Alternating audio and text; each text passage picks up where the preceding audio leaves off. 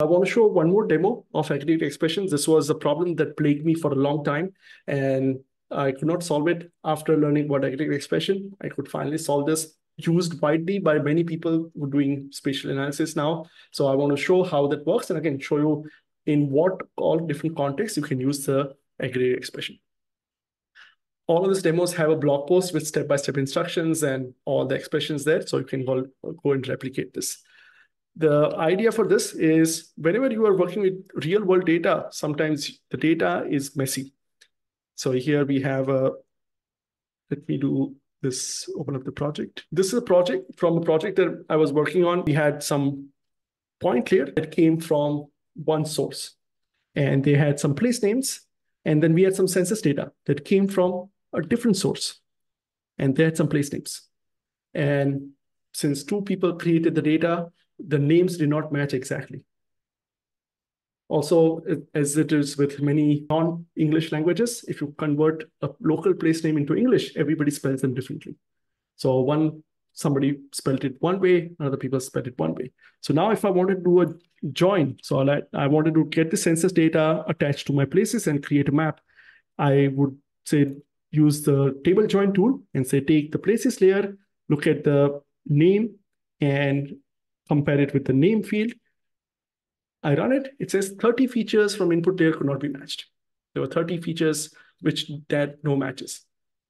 So again, in this cases, if you have large data set, you'll have many of those matches. But I know for sure, if you look at the data, there are matches. It's just that they are spelled differently.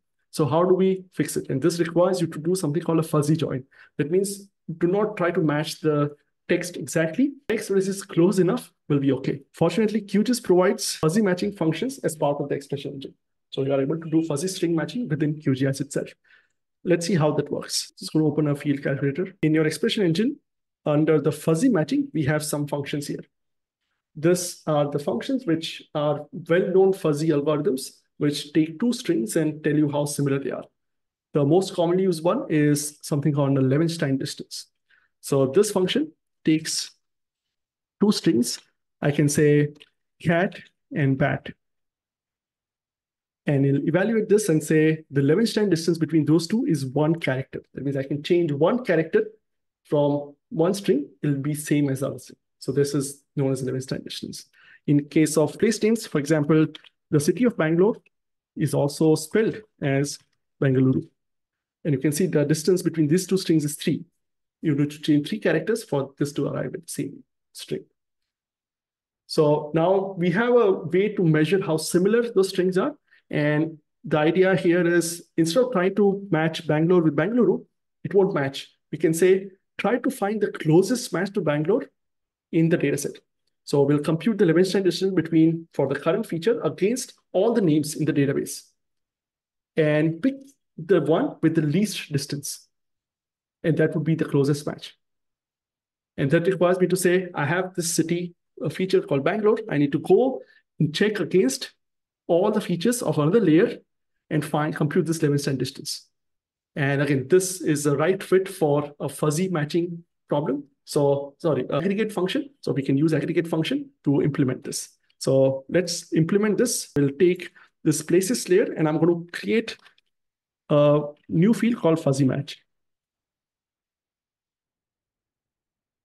And we're going to write an aggregate expression. Say, look at the census layer, and we just want to get the array for now.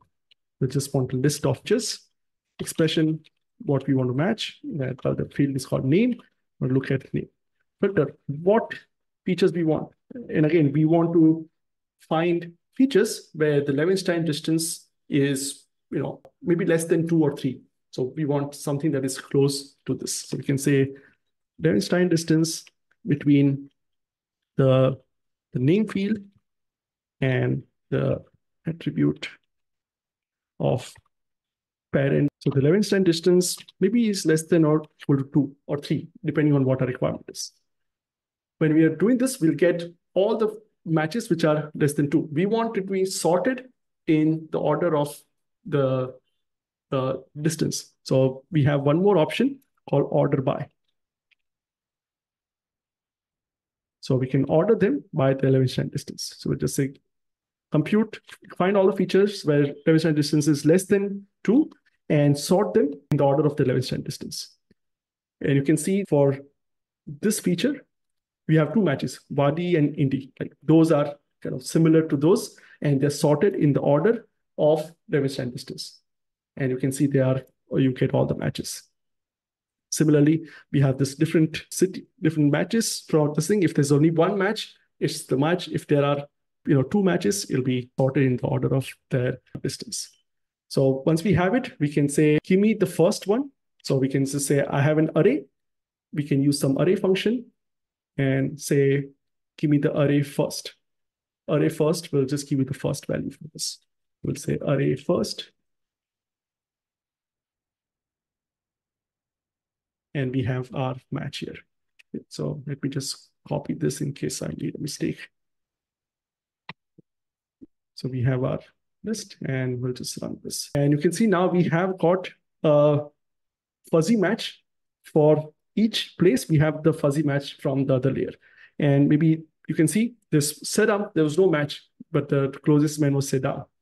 Right? So you can see there's 1 character difference, but we could match this. Similarly, you can see this one was spelled with a space in between. This one didn't have space, but they could match that because this is the closest match to this particular layer. And now we have the closest match. We can now rerun our at field value and say, this time use the fuzzy match field to match the data from the census. And now we're going to run this. And you can see from 30, we are down to just 6 mismatch. So we could match this 24 features, which could not match earlier using this fuzzy join. While the function was there, the key here was to implement this using a fuzzy match so that we can find the closest match. Again, this technique is not perfect because sometimes if there's no match, but there's another city or town which has been spelled similarly, it'll still match this. If both of these were spatial layers, you could actually add one more condition saying that the distance or the distance between those 2 places has to also be within certain distance, or they should be part of the same admin area. So you can apply some spatial filters to kind of find features which are close by or in the similar region and also spelled similarly. But since this was just a table, we could do this. So make sure once you do fuzzy match, make sure you do the QA for your output and see if that worked correctly.